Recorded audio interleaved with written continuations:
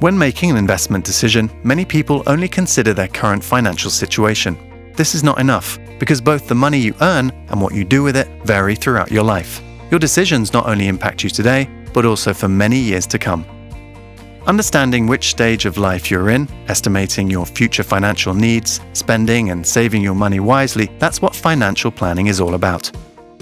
In our earlier podcast about investing and asset classes, you learned that every investment bears a certain level of risk. The most important question you should therefore ask yourself is, can I afford to lose some, or even the entire amount of the money I invest? To answer this question, you have to carefully analyze your personal and financial situation.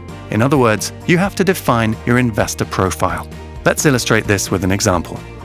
Bruce and Barbara are retired, and their children have left home and have families of their own. They are in good health, and they want to maintain their current standard of living, whilst at the same time having enough money available to pay for medical expenses or to help out their children.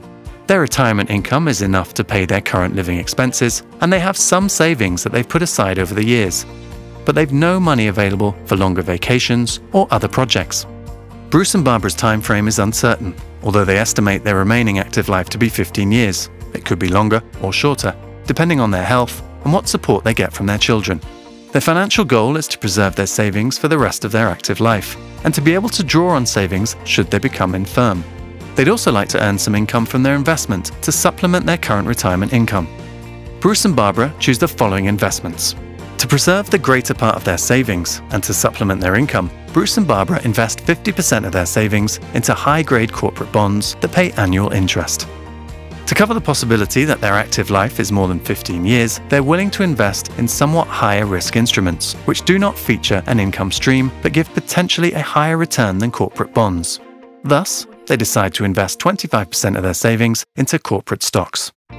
Finally, they'll maintain a portion of their savings in readily accessible cash-type investments to use for medical expenses or as a gift to their children. Bruce and Barbara, like most of us, are not financial experts and probably need the help of a financial advisor.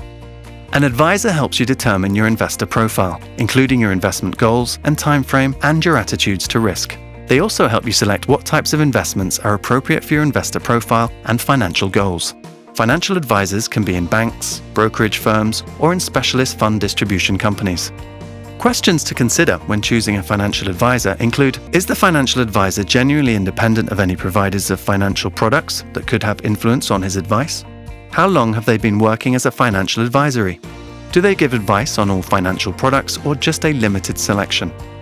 How much do they charge, and how frequent are those charges?